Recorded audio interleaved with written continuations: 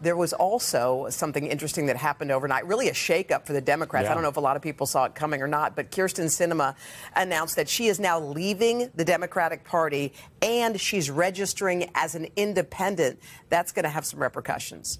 Yeah, big repercussions, a big announcement from Senator Sinema. But since she also says she's not joining the Republican Party, the big headline here is this won't change the balance of power in that 51-50 Senate we now know we have. It likely just makes Democratic leadership's job of finding 50 votes on any given issue a little bit more challenging. Now, Sinema has long had an independent streak that has sometimes frustrated Democrats. So part of this decision is formalizing an already complicated relationship. I think one of the bigger effects here might be on her 2024 re-election. She's in a purple state where she's now likely to get challengers from both Republicans and Democrats. Right. Garrett Haake for us there on Capitol Hill. Garrett, thank you. Hey, thanks for watching. Don't miss the Today Show every weekday at 11 a.m. Eastern, 8 Pacific on our streaming channel, Today All Day. To watch, head to today.com/allday or click the link right here.